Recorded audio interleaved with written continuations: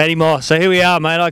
Well, actually, I probably can't imagine what a dream come true this must be for you. But you know what? Today I was thinking back, 2007. You got a ride with Craig Dack as an 18-year-old, 17 going on 18-year-old, on your first 450 ride with the CDR Yamaha team. You won your opening race in the class, you know, as an 18-year-old in Toowoomba.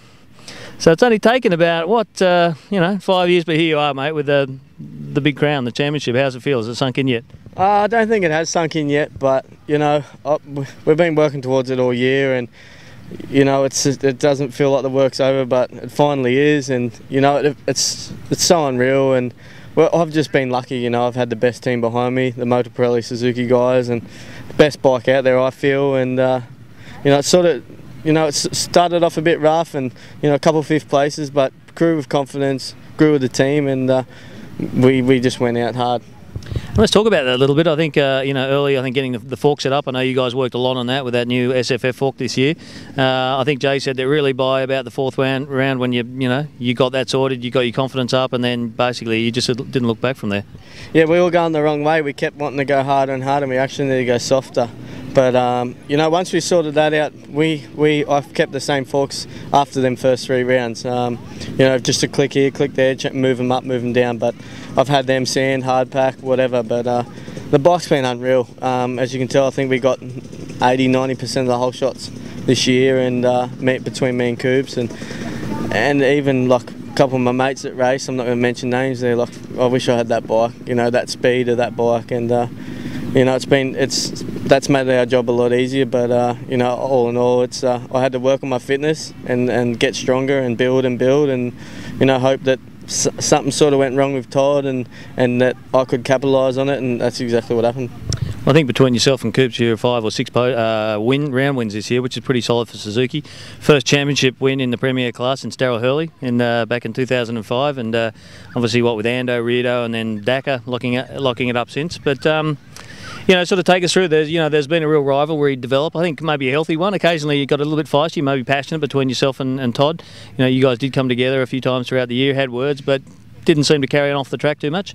No, we've always kept it on the track. It's just, you know, we're both fighting for the one thing, and that's that #1 plate. And you know, it sort of sucks. It's not a, you know, there's no, you know, second place. It just doesn't cut it. You know, you're either first or it's sort of irrelevant. You know, if I come second day, I wouldn't be happy or go home, and no one ever remembers second. So, you know, we fought for it, and we had a couple of battles, and we had some heated arguments, but we kept it pretty cruisy, and you know, I think he could see that it's sort of dwindling a little bit, and me sort of get my confidence, and you know, that has a big part when someone sort of thinks someone's going to beat him. You know, it heats him up a little bit more, and you know, it's good. But he had his injuries, and you know, we both rode really good. I wish we could both get a #1 plate, but we can't. But you know, I'm happy with it, and I'm sure he is too. He's off to Europe, and I wish him all the best.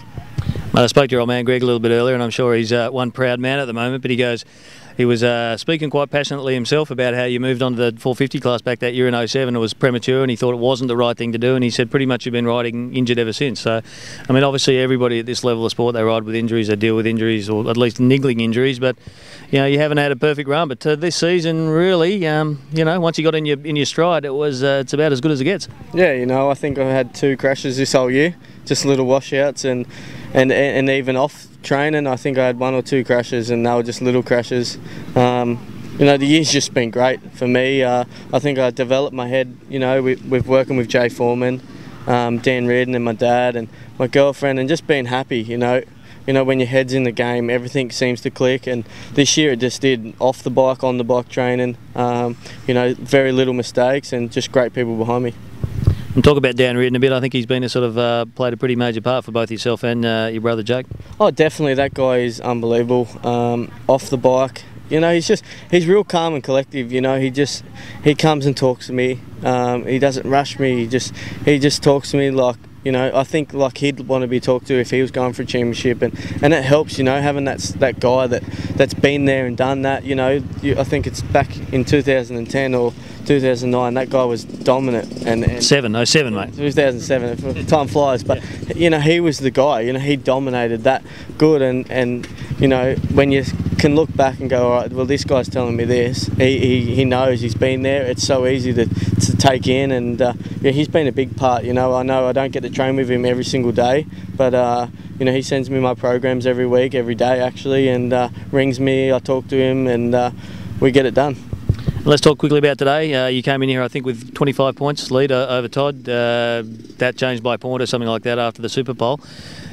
Had a great ding-dong with Billy McKenzie in that first one, got the win, but in the second one, I think I heard you saying a little bit earlier, riding around at 80%, you almost had more moments riding at 80% than you did when you're flat out. Take us through, was that the longest race of your life? It was. The first race was really good, I was happy with that, get the win. That sort of cemented my championship, I knew I only actually had to finish 75% of the race, I still won the championship. Got 2 hole shots today, the last motor hole shot, and I felt pretty good, and Billy McKenzie sort of went flying past me, and I was like, you know what, I'll do the same as I did the first mate. I'll hook onto him and sort of wait for him to get a bit tired, and then I'll pounce. And then Todd caught me, and it was just one of those things. I just told myself, you know what, don't wear your clutch out, don't wear your motor out. Let's just win this championship. Winning a day would have been sweet, but winning the championship's way better. And Todd rode really good today. The last race, he close to lapping me, but. I had some moments riding at 75%, 80%. It's just them bumps are a lot bigger. The sand seems to grab you a lot more when you're going slower. So, I had me moments, but stayed smooth enough to get away with a win. And how special is it to do it with Suzuki? I think, I've got memories of you and Jake. I remember shooting a how-to with you guys going through a berm, and you were, I think before your voices were broken, you're like, no, you go first, no, you go first. When you guys were on 65s, you've gone there, you've raced a lot with them. Yeah, you spent some time with KTM and Yami over the years, etc. But, to come back to, after your time in America, after your time with KTM, to come back to Suzuki and to win it, sounds like it's a bit of, something a little bit extra special for you. Oh, it is. Jay Foreman and me, we have a bond that, it's hard to explain. We get along, and he can look at me riding and say, you need to do this, and and we need to do this to your bike, and I have that much trust in him, and I go out there and the bike's better. And it's something that people chase with a team. We just have this chemistry that teams can't match, and I think that's why I want to stay with Suzuki next year. Nothing's done as yet, but my plan is just to be with those guys next year and get this championship like we've been doing, and just keep going the way we're going. Just Foreman, my mechanic, he's great, and the whole family's just so nice, and it's good to be on that team, that's for sure. A little bit earlier, what did he say to you after the win today? He's usually pretty emotional at the best of times. He is normally really emotional, but he knows that I've switched my head on, and he knows I know what I'm doing, and he come up to me today 3 times and said, good race and good luck. And I was sort of like, whoa, you're not telling me what to do, which he normally would, and which helps. But he knew I had my game face on, and he knew I was going to get the job done, and it's good to see him taking a sort of seat back a little bit and trusting me, and we've worked so good our whole lives together, and it's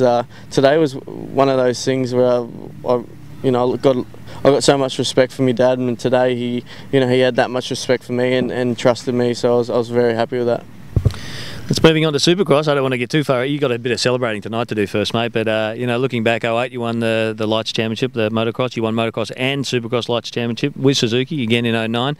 How sweet would it be to do the double with Suzuki again here in 2013? Oh, it would be great. I've got an awesome track at Jeff McCleary, who's a buddy of mine, and we've done a little bit of riding. The bike's awesome, and it would be good. But Supercross, I like Supercross better than motocross. I think I'm better at Supercross, but everyone's going to come out swinging. I think Jay Marmont's going to be the man to beat. I think he's got a point to prove this year, and I think he's had some problems this year, and I really think he's going to try and come out and dominate. And I feel that he's going to be my main rival, as long as me brother, he's going to come ride with me, so he'll be hard to beat. But I'm looking forward to challenges. I really think it's going to be between me and Jay Marmont, and I can't wait.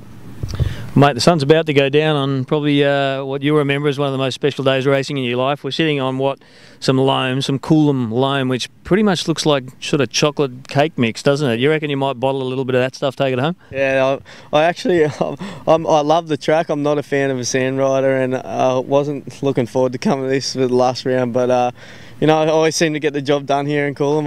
I should like the track, but I do like the track, but I'm not much of a sand rider, so I'm pretty happy with today. Well, you did all right today, mate. Congratulations. It's awesome being watching you do the business this season, mate, and good luck for the Supercross ahead. Thank you.